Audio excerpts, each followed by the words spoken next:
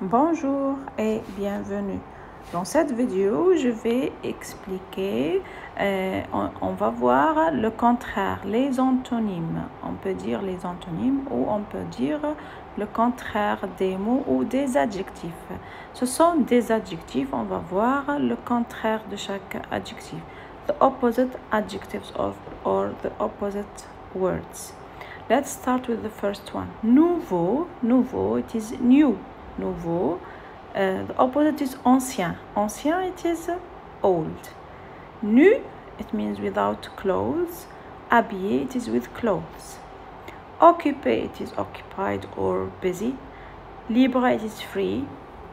Paresseux, it is lazy. Travailleur, who work hard. Peureux, something scary. Courageux, brave. Plein, it is full. Vide, it is empty. Positive, it is positive. Négatif, negative. Propre, it is clean. Sale, it is dirty. Rapide, it is quick.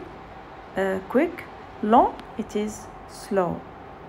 Rare, it means something that is not every day we can find. Courant, it is like en courant, updated every day. Joyeux, happy. Triste, it is sad. Juste, it is correct. Faux, it is incorrect. False, like we say false. True and false.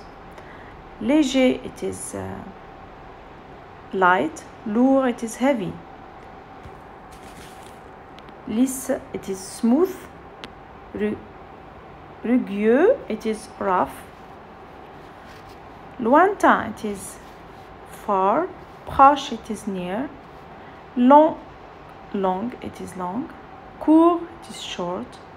Mauvais, it is bad. Bon, it is something good. Méchant, it is like naughty. Gentil, it is kind, opposite of naughty. Mort, it is died. Vivant, it is alive. Mûr, it is ripe. And vert, it is unripe. I hope it is clear, these words, opposite words and adjectives. Au revoir et merci.